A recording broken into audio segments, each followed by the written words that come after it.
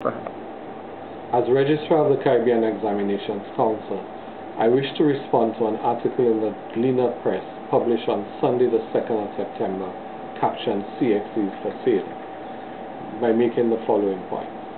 First of all, the preliminary results slip is given to candidates immediately after the results are released. It is not, and I repeat, it is not the official certificate candidates receive from CXC. CXC assures the region that contrary to the claim made in the article, that its database is very well protected and the information contained on a false result slip cannot be entered into the CXC database.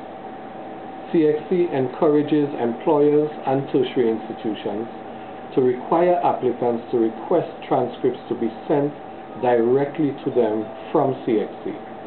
CXC does not issue transcripts to individuals. Buyers beware. The presentation of these certificates could result in criminal charges being brought against the holders of the fraudulent results. Each participating territory has legislation in place to prosecute persons suspected of fraudulent activities in respect of CXC examinations.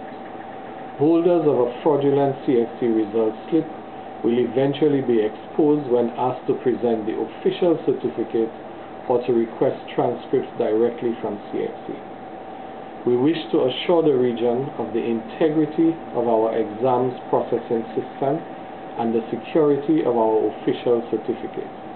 The Council does not take this matter lightly and will explore steps to further tighten its already stringent security measures.